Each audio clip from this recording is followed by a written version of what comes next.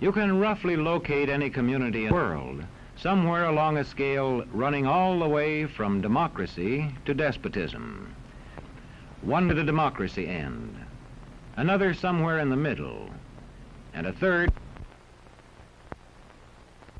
Let's find out about despotism. This man makes it his job to study these things. Well, for one thing, avoid the comfortable idea that the mere form of government can of itself safeguard a nation against despotism. Germany, under President Hindenburg, was a republic. And yet in this republic, an aggressive despotism took root and flourished under Adolf Hitler. When a competent observer looks for signs of despotism in a community, he looks beyond fine words and noble phrases. For which it stands, one nation, indivisible, with liberty and justice for all. Many observers have found that two workable yardsticks help in discovering how near a community is to despotism: the respect scale and the power scale. A careful observer can use a respect scale to find how many citizens get an even break. As a community moves towards despotism, respect is restricted to fewer people. A community is low on a respect scale if common courtesy is withheld from large groups of people on account of their political attitudes. If people are rude to others because they think their wealth and position gives them that right, or because they don't like a man's race or his religion.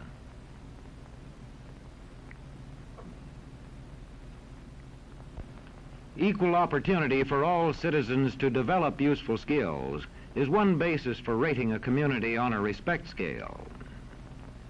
The opportunity to develop useful skills is important, but not enough. The equally important opportunity to put skills to use is a further test on a respect scale.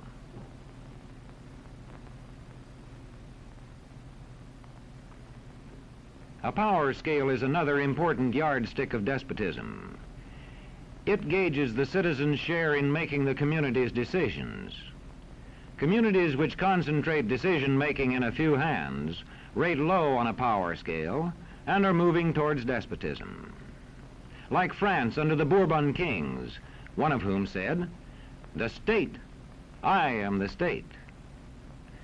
Today, democracy can ebb away in communities whose citizens allow power to become concentrated in the hands of bosses. What I say goes, see? I'm the law around here. The test of despotic power is that it can disregard the will of the people. It rules without the consent of the governed.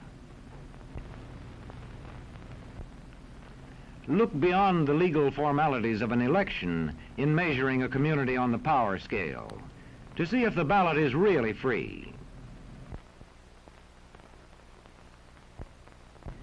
If the citizens can vote only the way they're told, a community approaches despotism.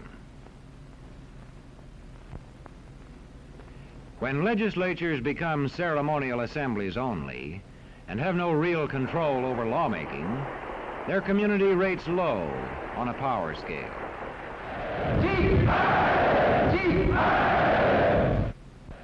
In a downright despotism, opposition is dangerous, whether the despotism is official or whether it is unofficial.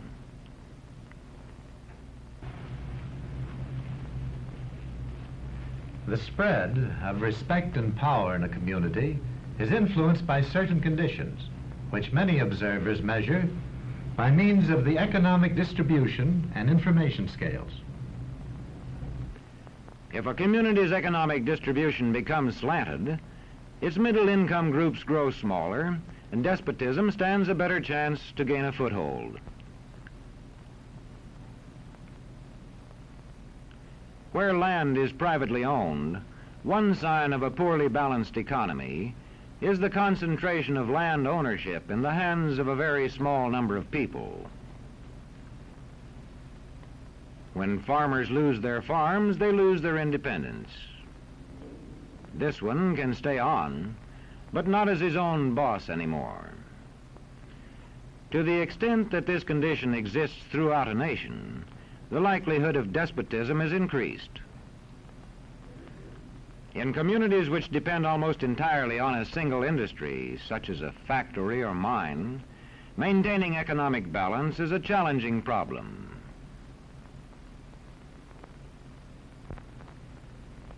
If this condition exists over the nation as a whole, so that the control of jobs and business opportunities is in a few hands, despotism stands a good chance.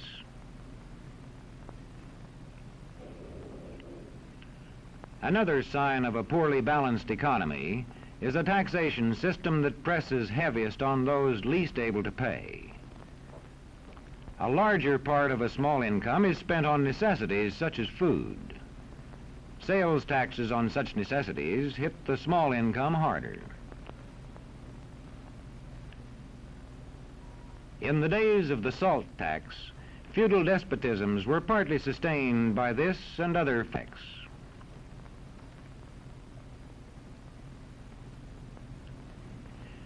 A community rates low on an information scale when the press, radio, and other channels of communication are controlled by only a few people, and when citizens have to accept what they are told. In communities of this kind, despotism stands a good chance. See how a community trains its teachers. Bear this in mind. Young people cannot be trusted to form their own opinions. This business about open-mindedness is nonsense. It's a waste of time trying to teach students to think for themselves. It's our job to tell them. And when teachers put such training into practice, despotism stands a good chance. These children are being taught to accept uncritically whatever they're told. Questions are not encouraged. How can you ask such a question? Have you got a textbook? Yes, ma'am. Does it say here that our law courts are always just? Yes, ma'am. Then how dare you question the fact? Sit down. And so we aren't surprised when... But it must be true. I saw it in this book right here. And if books and newspapers and the radio are efficiently controlled, the people will read and accept exactly what the few in control want them to. Government censorship is one form of control. A newspaper which breaks a government censorship rule can be suspended. It is also possible for newspapers and other forms of communication to be controlled by private interests. I thought I told you to kill that story. It'll cost us a lot of advertising. If that story goes out, I quit. All right.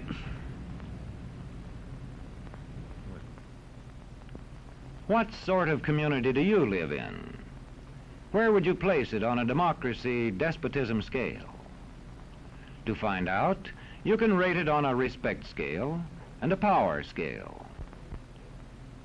And to find out what way it is likely to go in the future, you can rate it on economic distribution and information scales.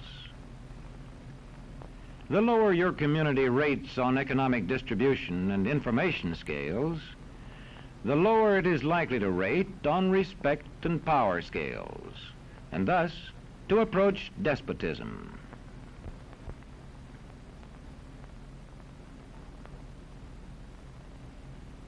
What happens in a single community is the problem of its own citizens.